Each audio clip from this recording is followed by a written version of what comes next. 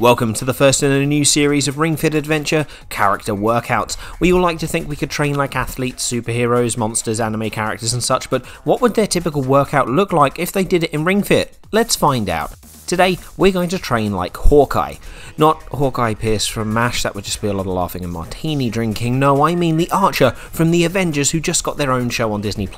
Hawkeye may not be people's favourite Avenger, but he is an athletic badass archer with a great fighting repertoire and is extremely capable in a fight as part of a team and solo. So with that in mind, what fit skills would Hawkeye train using?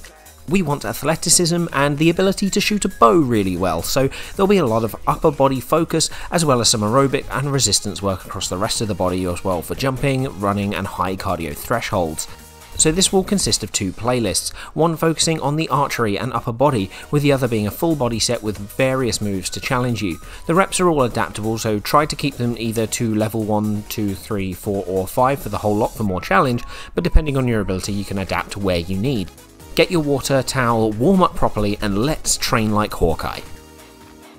So this first playlist is definitely more focused on the Hawkeye side of Clint Barton. We start the upper body focus playlist with sidestep of all moves. This emulates the jumping and dodging that Hawkeye does, and the arm movement provides an adequate warm up ahead of the meat of the work that we go into.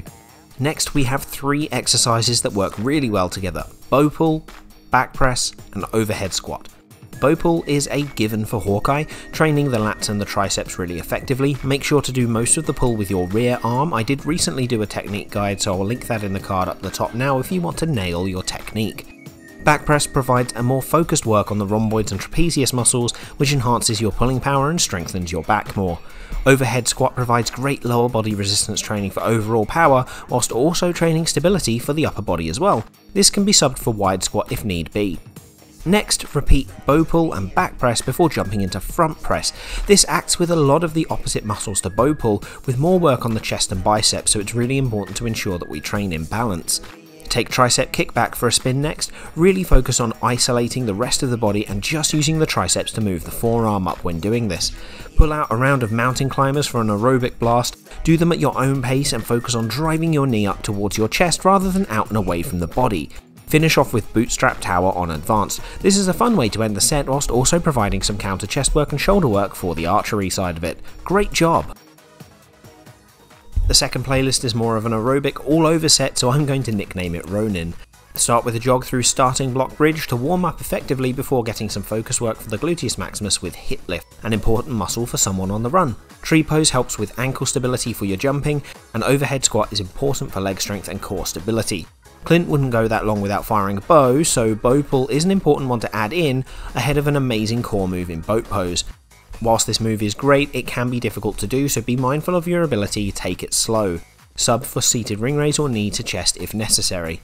Leg raise and flutter kick make an incredible duo for hip mobility and strength, whilst also creating great work for the rectus abdominis as well. Chair pose and Warrior 2 end the set giving great stretches for your arms, as well as some nice isometric work for the legs. Really open the hips on Warrior 2 pose to get all the benefits. Nice, Clint would be proud of you. And that is that. I really hope you enjoyed using these playlists. I've been using them for a week or so and I'm having a lot of fun training with them. I feel a little bit like Hawkeye, and honestly I'm really looking forward to watching the Disney Plus show too. To see more of him, I feel he was a little bit underutilized in the MCU, so more development for him would be really cool to see, as well as whether he's passing the torch or not in this series. I feel these playlists capture pretty well how he would train using Ring Fit Adventure, but what do you think? What character do you reckon I should tackle with Ring Fit next? Let me know in the comments, and as always, like, share and subscribe for more Ring Fit content incoming. Thank you for watching, I've been Master Trainer Peter, and I'll see you soon.